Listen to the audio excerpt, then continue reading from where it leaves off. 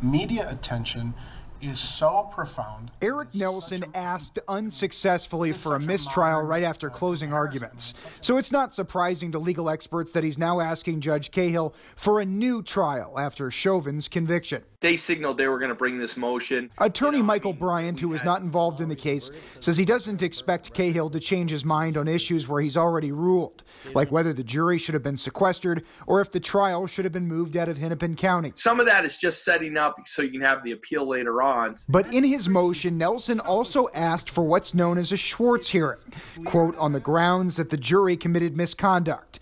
Nelson didn't single out any jurors, but may want a hearing on juror Brandon Mitchell. He was found to have worn a knee off our necks shirt in a picture posted by his uncle when attending a march in Washington, D.C. last summer that referenced Floyd's death and police reform. Mitchell answered no on the juror questionnaire about whether he attended marches in Minneapolis or anything related to police brutality. If they bring him in, he'll get a chance to explain what he thought of these questions.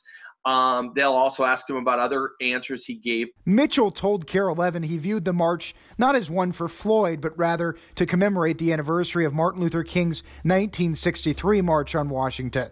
Ultimately, Judge Cahill must decide how to rule on the request for a hearing and new trial. He may reflect upon the speed of the jury and the unanimous feeling of the jury and say it, in the end didn't really have the effect.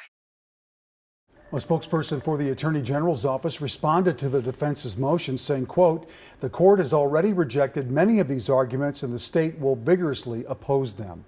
If Judge Cahill denies the new trial request, the defense can then go to the Court of Appeals after sentencing, which is slated for June 25th.